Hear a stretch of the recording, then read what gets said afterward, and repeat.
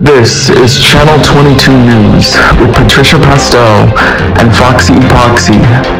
Camera work by Luke Linoleum, your gateway to world events, and JesusXart.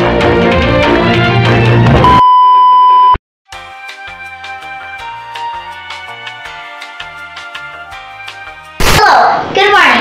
I am Foxy of Poxy. And I'm Patricia, Pastel, and today on Channel 22, the highly anticipated launch of the new product, Strip Cleen by company QYTC, is cancelled.